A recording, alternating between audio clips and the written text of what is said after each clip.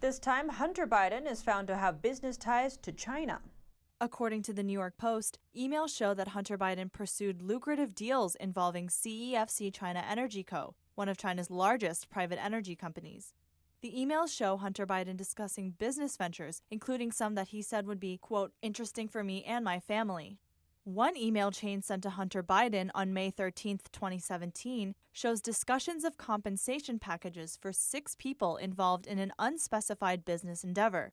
Hunter Biden was named chair/vice chair, depending on the agreement with CEFC, with a pay quote of $850. The email also detailed a provisional agreement where 80% of shares would be divided between 6 people. In another email chain dated August 2, 2017, Hunter Biden discusses a deal with CEFC's former chairman, Ye Jianming, in which Hunter holds half ownership and a 3-year guarantee of $10 million payments per year.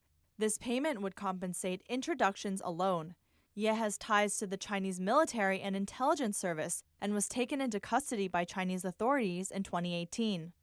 A photo from August 1, 2017 shows a handwritten diagram illustrating the split in ownership of Hudson West between Hunter Biden and a chairman. According to a report on Hunter Biden's overseas business dealings, a company called Hudson West 3 opened a line of credit in 2017. This report was released in September by Senators Ron Johnson and Chuck Grassley.